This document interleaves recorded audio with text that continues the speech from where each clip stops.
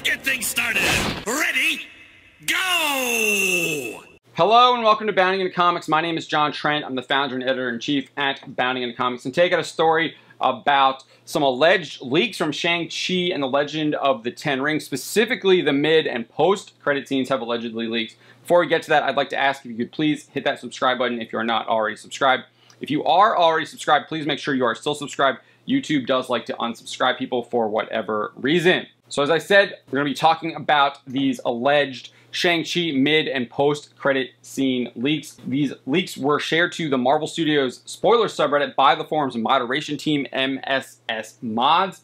According to this alleged leak, the mid-credit scene will feature Benedict Wong's Wong, Awkwafina's Katie, Simu Liu's Shang-Chi, Mark Ruffalo's Bruce Banner, and Brie Larson's Captain Marvel. The leak states, first post-credit scene is Wong with Shang-Chi and Katie in the Sanctum. They are talking with Bruce Banner human form, not Professor Hulk, and Captain Marvel has long hair now, and they talk about the Ten Rings as a power just showing up and how there's other things in the universe they must not know about. The leak continues saying, Bruce and Carol are there using the same kind of hologram tech Natasha uses to talk with them in Endgame. They also mention that there's something in the Ten Rings acting as a beacon sending a signal.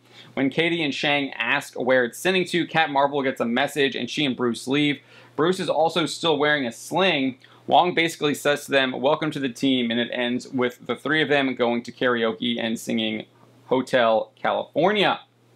And that is the end of that mid-credit leak. Now, who knows what this signal is in the Ten Rings, who it's sending to? There's probably a number of possibilities. It could be Kang the Conqueror. You could have Galactus. It could be someone like a Nihilus. There's lots of different options that they could be going to. I have no idea. I haven't seen anyone even scooping what that could be yet. So your guess is as good as mine as what that mid-credit scene is actually teasing. But the fact that Mark Ruffalo is no longer in Professor Hulk form is something that we have heard about.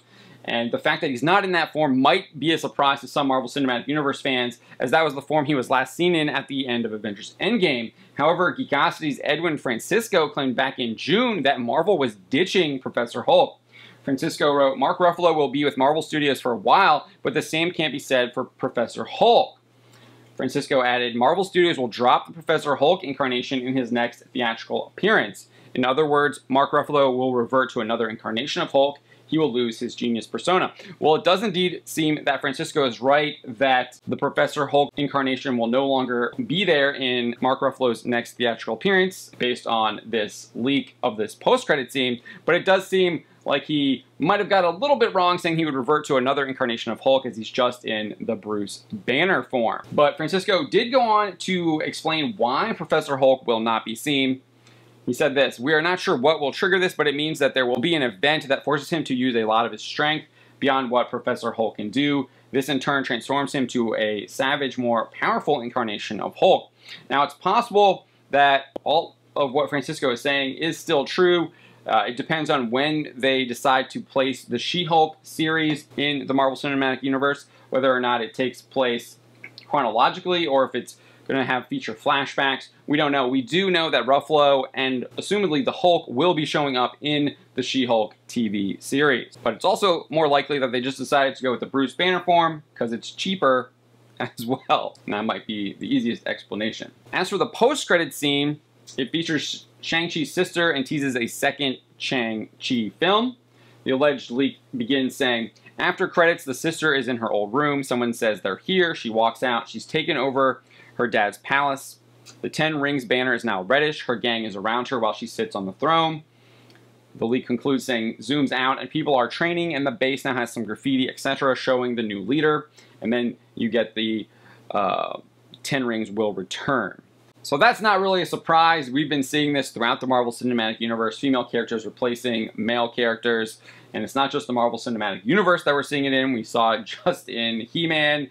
You saw it in Ghostbusters. You saw it in Terminator. It's happening in all different kinds of franchises. And it's pretty much just a meme now. And it's what you expect from these major franchises that they are going to do. They're just going to pass down these male roles onto female characters. As for what these post-credit scenes do for me? Not much. Like I said, the mid-credit one is obviously probably the more interesting one as it's teasing something in the future. But again, it doesn't really tease anything. It's not like the post-credit scene in the first Avengers movie where we're literally seeing Thanos and we know who that is. We know that this guy's out there. We know that there's this massive threat.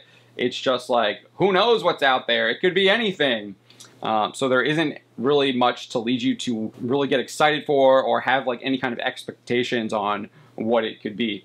But those are my thoughts on the matter. Let me know what you think. What do you make of these alleged leaks? And specifically, what do you think is receiving the signal from the 10 rings? Let me know what your theories are. My name is John Trent, and you've been watching Bounding into Comics.